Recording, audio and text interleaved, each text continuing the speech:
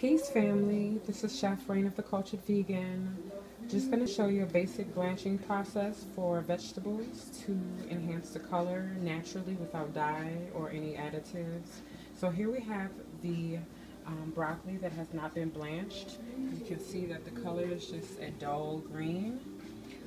Here we have the finished product, which is the blanched broccoli. So you can see the difference, how green and vibrant it is.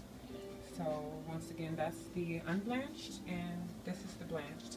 So what you're going to need is a bowl of ice cold water, which we have here, and I have a slotted spoon as well.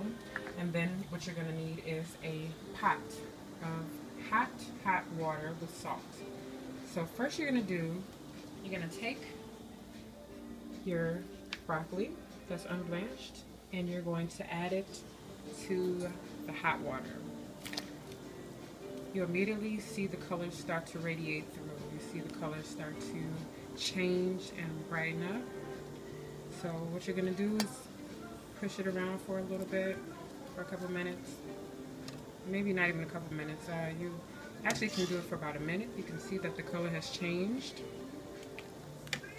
So then what you're going to do is take the broccoli out. You can see how vibrant it is. And you're going to shock it, which is going to stop the cooking process. You're going to add it to the water, cold water, and you're going to just,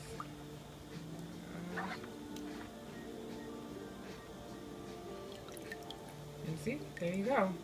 Simple, shocking blanching process. Then you can continue cooking it however you desire to cook it, and that is it.